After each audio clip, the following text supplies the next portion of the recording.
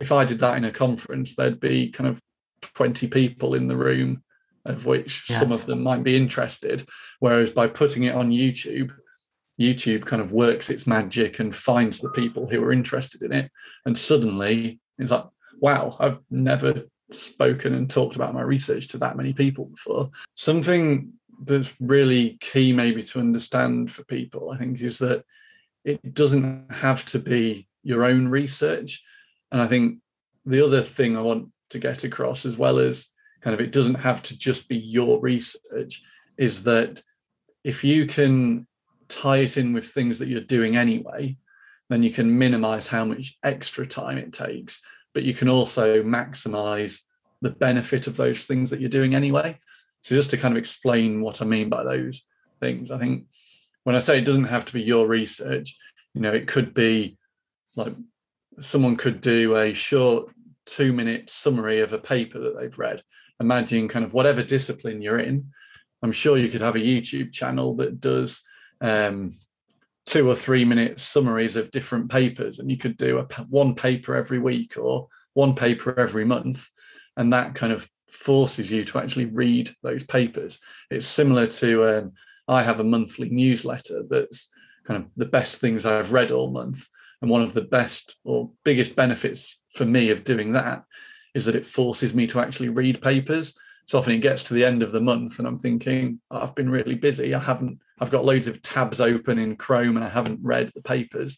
Because I've got a newsletter going out, it forces me to read them so that I can write about it. And I think people can do the same where, read a paper, record a short summary, or could be a tutorial. So if you're learning to do something, then record a short tutorial showing others how to do it. Or even kind of teaching. I generally have this kind of principle that if I have to explain something to one person, fine.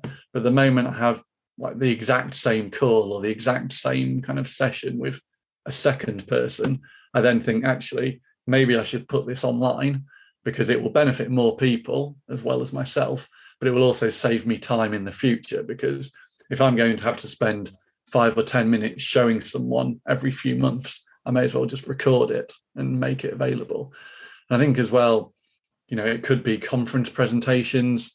Yes, kind of discuss with the conference and, make sure you're not kind of breaking any copyright or anything. But I've got various like keynote lectures or kind of short 10, 15-minute conference presentations I've done where I've waited a month or so after the conference and then uploaded a very similar presentation to YouTube.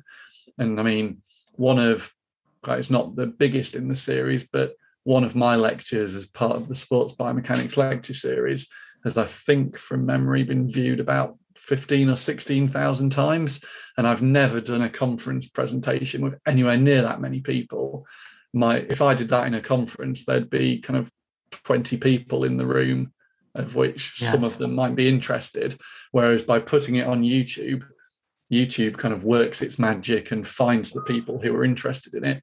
And suddenly it's like, wow, I've never spoken and talked about my research to that many people before. The full conversation will be available soon on the Science in the Break channel, which I'll link to up here.